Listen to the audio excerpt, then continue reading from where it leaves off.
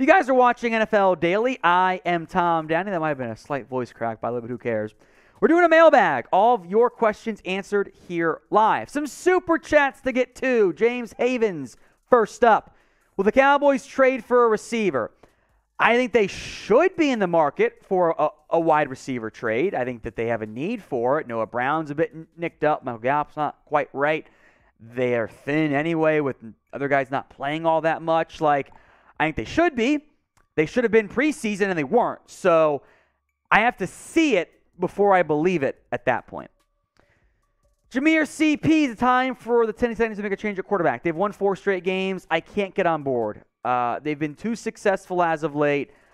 You're winning football games. You don't make a change to bench your starter when you're winning games. That's not how NFL teams operate, especially when they're paying them so much money. He's been their guy for so long. And your backup, I don't think, in Malik Willis is ready yet.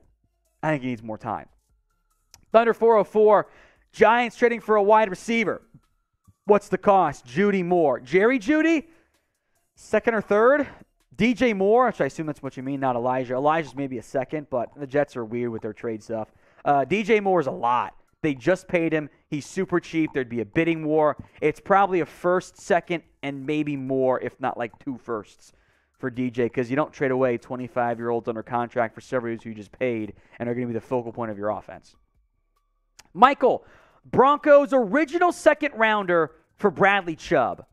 I think Denver would do that deal in a heartbeat. I think that's a good offer, if not maybe too much of an offer. Seattle could use a high-end pass rusher. They've had some issues there this year, despite the team being very successful.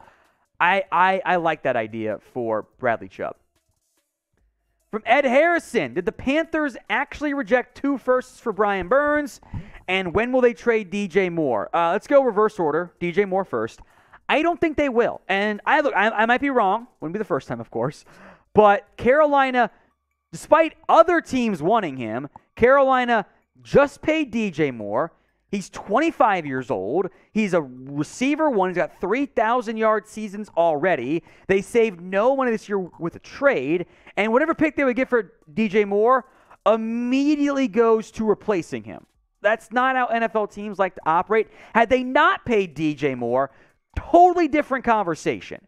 But even if, as they rebuild, he's 25, he's still going to be the core piece at receiver once their rebuild is finished. And the same goes for Brian Burns. I think they did reject 2 first-round picks, but I think it was 2 firsts from the Rams. 2 future firsts. That's very different value than a first this year and a first next year. So I would be surprised if either of those core pieces, plus guys like Derek Brown and J.C. Horn, etc., got dealt by Carolina. Let's play over or under 5.5 trades between right now and the NFL trade deadline. So that is 5.5 more trades than what's already happened, right?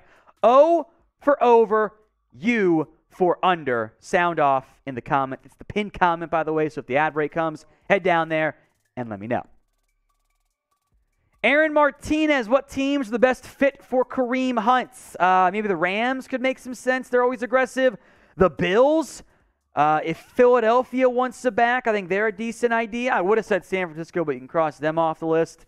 Also, he's not going back to KC. Let's be clear on that front. I think those teams, Bills, maybe Philly and LA, stand out as obvious destinations, at least to me, for Kareem Hunt. John Kruger, Odell Beckham to Buffalo. I would not be surprised. OBJ and Von Miller have talked a lot. I know Von wants Odell Beckham in Buffalo. The idea of your 3-receiver set being Stephon Diggs, Gabe Davis, and Odell Beckham, man, that's scary. The Bills, I think, will make a push. Odell's going to wait. He's not healthy yet. Might not be till December even. Once he gets healthy, I think there could be a little, and I think Odell Beckham hopes there's a bit of a bidding war. All right, today's show made possible by BetUS. Chatsports.com/bet. Promo code NFL Daily. 125% deposit bonus when you put down at least $100. $100 down, get you the deposit bonus. You can bet on games, player props, and Defensive Player of the Year odds. Micah Parsons, the massive betting favorite at -125, honestly. The rest of those players at that value is insane. I think Micah wins the award, but that's a big gap between the Bosas and Garretts and Donalds and Crosbys of the world. Micah's been awesome this year, and he's got the hype around him too, so I think he wins. But there's some good value there for a futures bet. Head over to BetUS, chatsports.com/bet, promo code NFL Daily. Robert Bruce, hello Jack, my Patriot brother, hello Tom. What is the Patriots' most glaring need right now other than quarterback? I'm thinking running back with Harris being injured every year. Might be offensive line right now with the way they're playing and some free agents coming up there. Corner has outperformed my expectations. Still might list receiver as one of them. Offensive line stands out. Another premier edge or interior pass rusher, I think, is an area. I think running back's okay. I kind of like Pierre Strong in the pipeline, but you can spend a day 3 pick there again next year if you want. All right, from Zolan Helmerich, what positions should the Dolphins trade for? Ideally, offensive line. Here's the problem. It is tough to find quality available offensive linemen in the trade market because there's a dearth of them, and teams don't like dumping them because they're tough to find and replace. So ideally offensive line, slim market though. We will be live for the NFL trade deadline once again this year. We'll be live on Tuesday, maybe Monday as well if people ask for it. So subscribe, youtube.com/@chatsports. Hit that red button, or if you've got the new YouTube update, it's a black and white subscribe button. Click it, and then set your notifications to all so you don't miss out on anything here at NFL Daily. The RC Plane Builder. Who should the Falcons trade for to fortify the developing defensive line? I would love Daron Payne in particular. I think he's a great run stopper, fits the defensive scheme, can help out Grady Jarrett, can still be a 3-down player. That's the name I would keep an eye out for. Toxic Redneck 44. Texans draft Will Anderson and trade up for Bryce Young. I love it. We'll see where that Browns pick ends up slotting in, but I'm going to check right now to see exactly where it is. But you've got your own first-round pick that could easily end up being the first pick in this year's NFL draft. As of right now, that Browns pick is number 5. Picks 4, 5, and 6 are all traded right now. How about that? Saints to Philadelphia, Cleveland to Houston, and Denver to Seattle. And those teams aren't good. Oh, boy. So if that pick stays top 5, you can go get Bryce Young, too. That'd be awesome for Houston. Or so Houston has number 2 pick right now in Will Anderson, by the way. Evan Hinders. Steelers trade a first-round pick and Devin Bush for Montez Sweat, Logan Thomas, and a 4th-round pick. I think that's too much for Pittsburgh. A first-round pick is a lot for Montez Sweat and Logan Thomas when you have Pat Freiermuth already.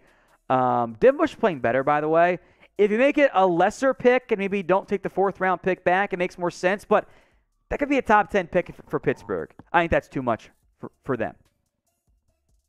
Tom, I'm going to go with L. Rady, as in like Tom Brady. More likely, and who would you rather trade for? Hunt, Kareem Hunt, or Cam Akers? Bit of a typo there. That's okay, Tom.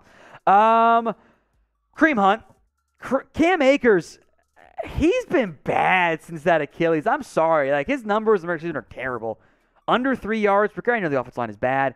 Hunt, at his peak, is better than anything Akers has done, despite the hype for the early round draft pick. So I go Kareem Hunt, who also, I think Akers, though, is maybe more likely since I think Rams might take anything for him right now if they just want to move on. So what do you guys think? Pick a running back you would rather trade for. CA for Cam Akers or KH for Kareem Hunt. John Dorman, Chase Claypool to Chicago for a 3/5. I assuming 3 and 5. That's, I think, pretty decent value overall for what Claypool should be worth, not what the Pittsburgh Steelers allegedly want there. I also could see Chicago just not being buyers right now and saying, we'll spend our money in draft picks next year and not add talent right now. We'll just roll with what we got because we're not good. We want to keep what's going to be an early 3rd-round pick for us, potentially early 3rd-round pick. From Noah, I thought the Eagles were going for Brian Burns, but I'm fine with Robert Quinn. I believe the Eagles called and tried to get Brian Burns, and I think Carolina told them no. So they pivoted and then went to Quinn. Again, I don't think Carolina's going to deal Burns. I think that an insanely high asking price. So pivoting to Quinn is still a win for Philly. Zaire Brown, call me crazy. How about the Cowboys at least call about DeAndre Hopkins? There's nothing wrong with calling. As a smart teams will at least call to see what the value is. Here's the issue. Arizona's a contender still. They've paid Kyler Murray. They've extended their GM and their head coach. They're not tanking. Bill O'Brien's not their GM. Good joke there, Jack. They are a game out of the wild. They're actually a tiebreaker out of the wild card right now in the NFC and a game back of the division lead. They're not going to sell at this point. Dan Johnson, the Dolphins trade Mike Gesicki.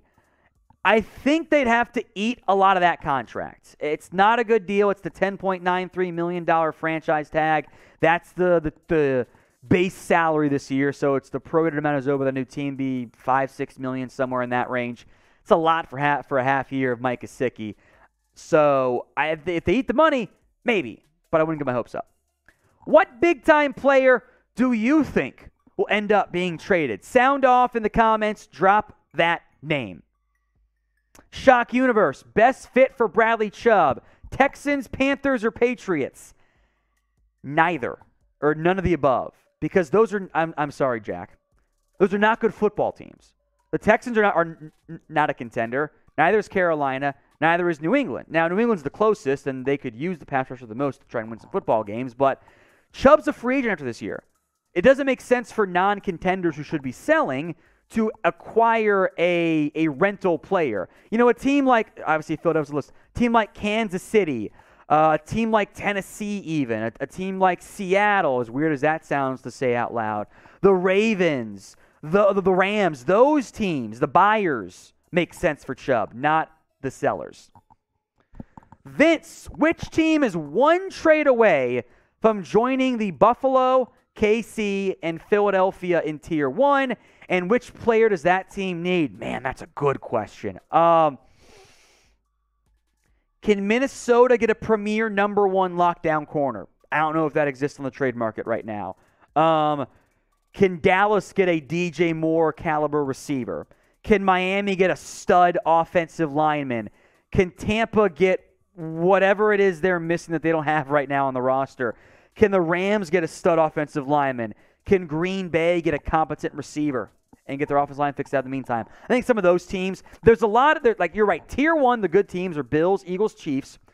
The rest of that grouping, the Niners, I think, in that mix too, potentially, they're close, but I think they all have like more than one glaring obvious need right now or issue. Could be solved internally, or they could get hot at the right time, just like the Bengals and Rams did last year.